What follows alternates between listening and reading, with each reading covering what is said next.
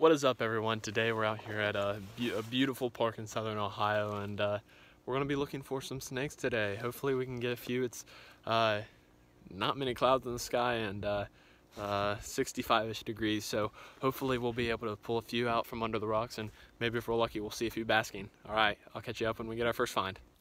Alright, so under this glove right here, we have our first find of the day. Little tiny eastern worm snake. These guys are common, and I was really expecting to see one today. I actually didn't even think it would take this long. I've been searching for about 20 minutes or so, and just now flipped up my first snake. It's beautiful. You can see that. I don't know how well the camera's picking it up, but he's iridescent and he's pretty. All right, I'm gonna take some pictures of him and let him go. All right, I'm just gonna let him go. There he goes into the leaves. Alrighty, sorry I had to jump on this guy and you couldn't see him in situ, but second snake of the day, little northern black racer. He's going into shed, as with most snakes in April, and found him right here, right in this. He started crawling up the road. I mean, not the road, the bank.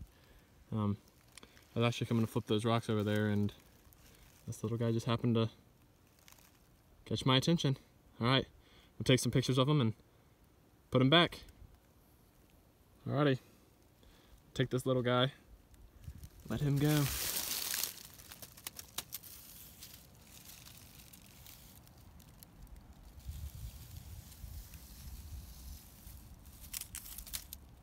Alright everyone, so you can tell I don't have my hat on. That means something's under the hat. I got bit by it, so it's pretty big, and I'm actually pretty excited about it. I'm going to talk a little bit more about this one since I didn't really talk about the other two.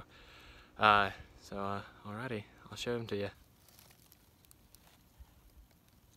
This guy right here is an eastern milk snake, Lampripeltis triangulum. These guys are actually one of the more common snakes that we find, but always a stunner to see. This is actually, there he is. This actually is a younger one, and I've seen absolute behemoths out here, closer, pushing 4 feet easy. So this guy is actually, I believe this guy is a male, a young male, so he's actually probably out looking for a mate. I found him, he was curled up over there in those leaves. I flicked back the leaves, and there he was. These guys are prolific snake eaters. Lampripeltis, all of them will eat other snakes. Whoa. These guys actually have a little head bobbing motion that is meant to mimic the pygmy rattlesnakes down in the southeast. Alright, I'm going to take some pictures of this beautiful little young eastern milk snake and let him go back over into his leaves. Alrighty, I'll let this guy back directly where I found him. Into his leaf litter he goes. Alright everyone. Now, I know this isn't a snake, but this is a really cool species of flower that's just starting to bloom here in Ohio. It's a dwarf crested iris. These guys are beautiful, beautiful purple, and they like to grow all over the place in colonies. They're all down this bank that I've been driving along, and just wanted to stop by and show them. All right, catch you when we find something else. Alrighty, so just got out of the truck, and we have a couple different cool flower species right off the bat. Our first one here is, this guy right here is the large flowered trillium.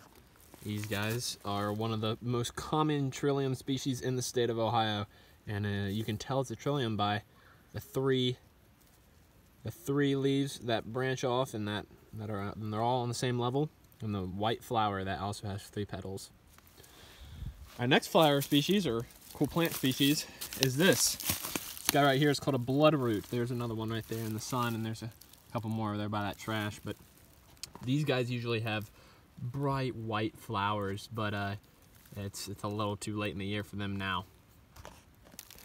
Our third species for here is this beautiful purple flower. This is called phlox. This is a very common flower.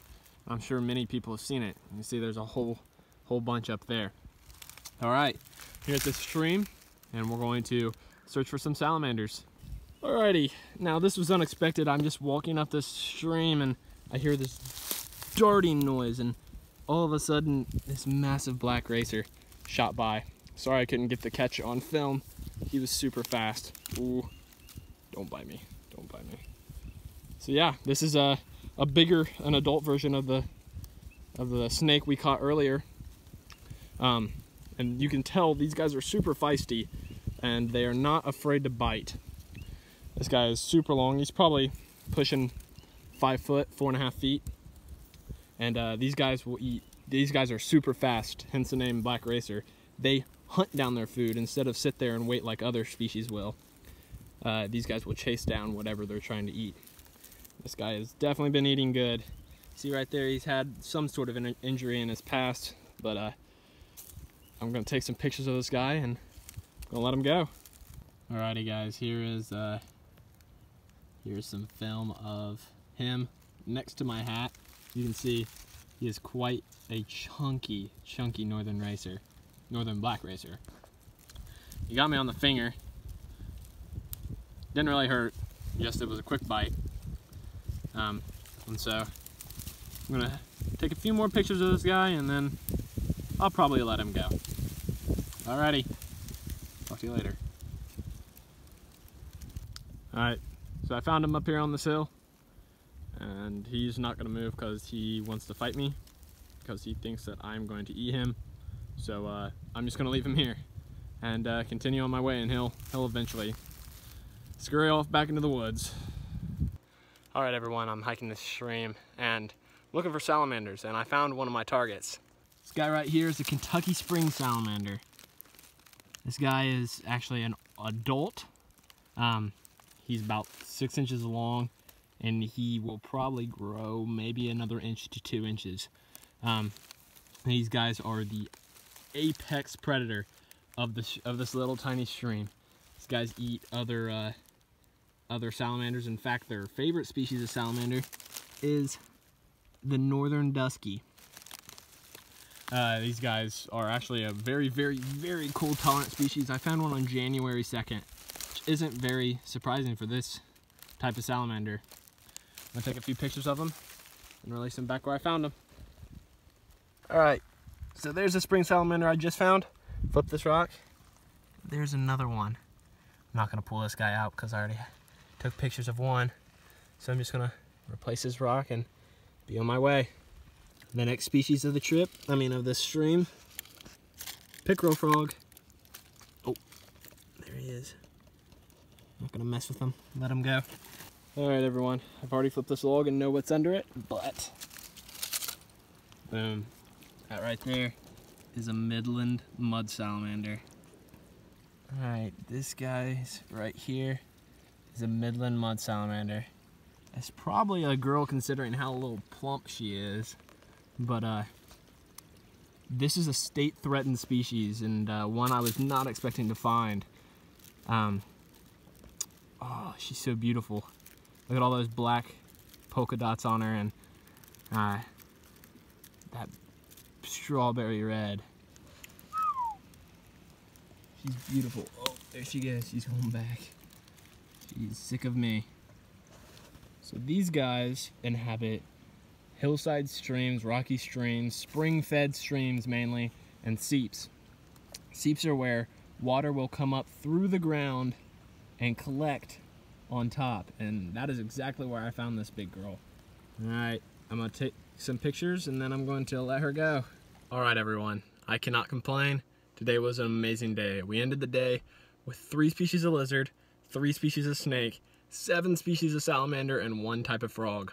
It was an amazing day. We got to see some really cool species and some really cool plants as well. Here soon, the venomous snakes are going to start waking up and we're going to be able to get out and see them. And I can't wait for that. So if you like this, give it a thumbs up, comment down below, and tell me what you want to see. Alright, see you guys next time.